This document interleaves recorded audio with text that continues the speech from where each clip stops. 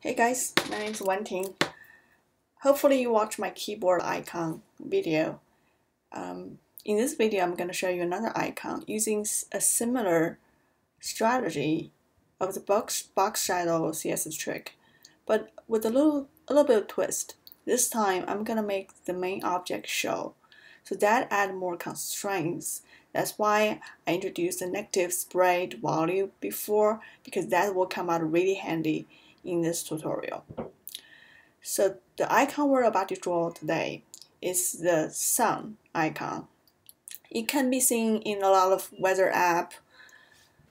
You probably already know what it looks like, so I'm not gonna do any research. I'm just gonna straight out draw this icon in Sketch to give you an idea of how to think of when you draw icons in Sketch. When you mock it up, what constraints should you think in your mind?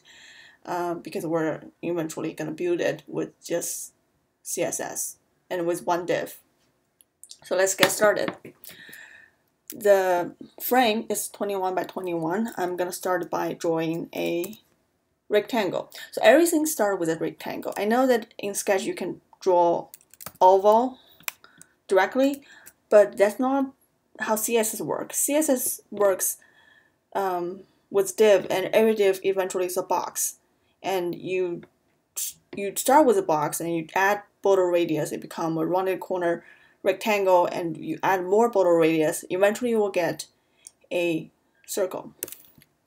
So I'm gonna start with a solid color filled. Actually, I'm gonna do the line icon because that's my constraint, right?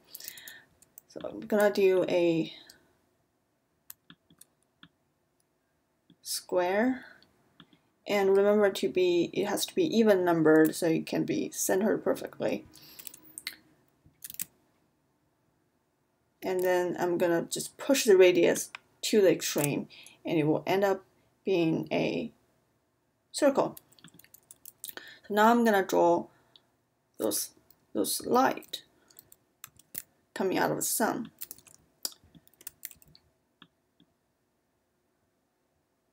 Okay.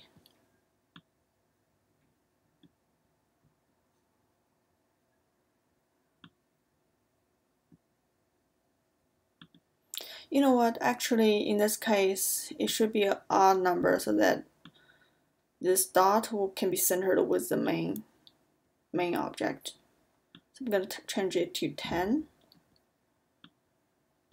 Make it relatively centered, but not perfect centered. Okay. Make another one.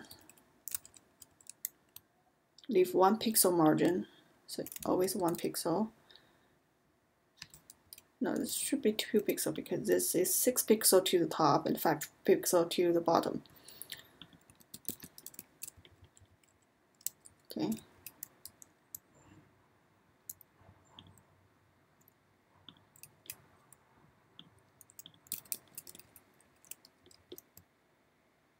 That's 2 pixels to the main object. That's my theory. And we're gonna draw those four. Those four, it has to be pixel fitted, so we need to find the best option among all those, like between all those pixel grid. So let's try that. I think that looks okay.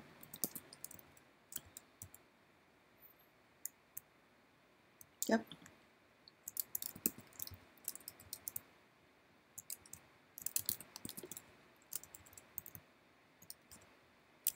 Okay, this is the sound that I came up with. It looks alright. Let's start building this thing.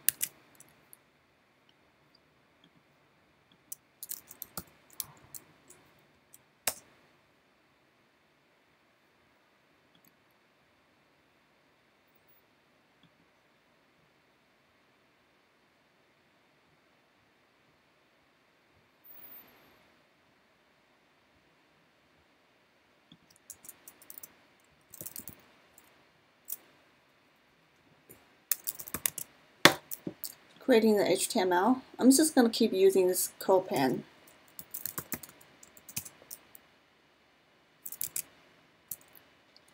So I mentioned that every div have 2 procedural elements. Today we're only going to use one of the procedural elements. It could be either before or after.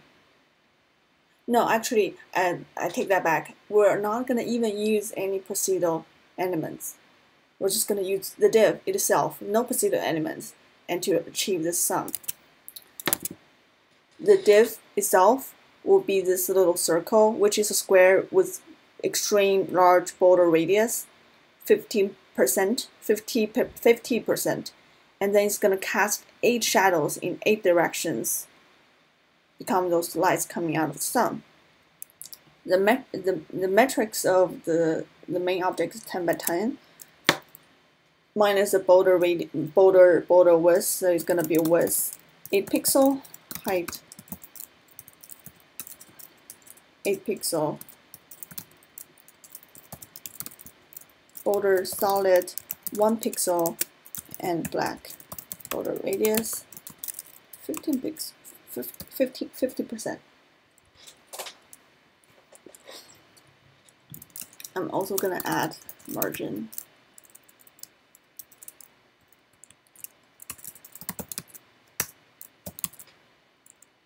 Okay. And the next thing will be adding those box shadows. Let's start with 1, and we can, when we get 1, we can get the rest of the shadows. Let's take this for example. This thing, the x offset is from the center, so it will be 10, 9, 9. Let's try 9. 9 pixel. Y offset is 0. Blur 0. Sprayed, That's the interesting part. So the main object is 10 by 10. The shadow should be 2 by 2. So 10 minus 2 equals 8. Divided by 2 is 4 pixel. Negative 4 pixel. And let's make the shadow black, even though the default is already black. And starting from here, we can get to the other side, which is negative 9 pixel, 0, Y offset, 0, blur, negative 4 pixel sprayed, black color. And then we're going to get the top and the bottom. So the X will be 0, Y offset, the bottom one will be 9 pixel, blurred 0, negative 4 pixel sprayed, and the top one, negative. So now we get those 4. The other 4, let's see,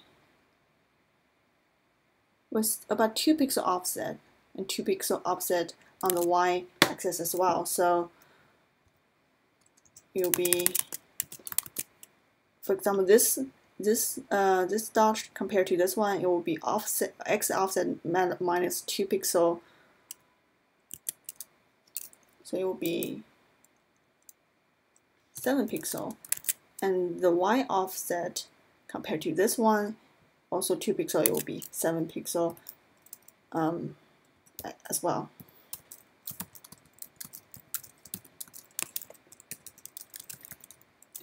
And make it 4.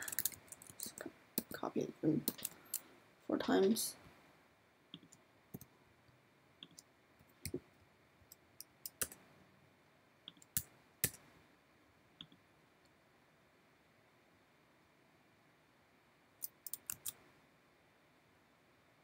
Voila, you already got a sum.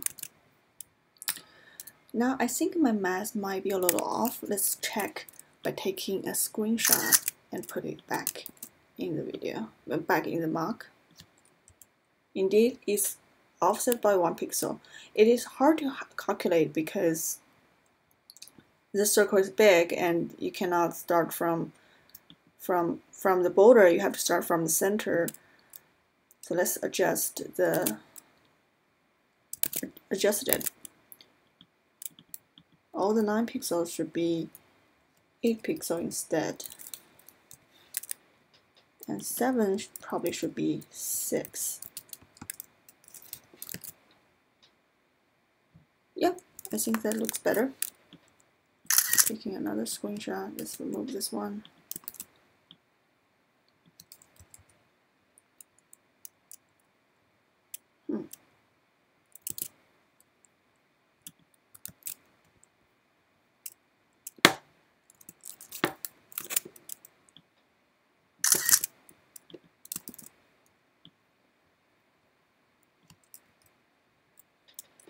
Yeah, this is odd because this one is off by 1 pixel. I wonder why.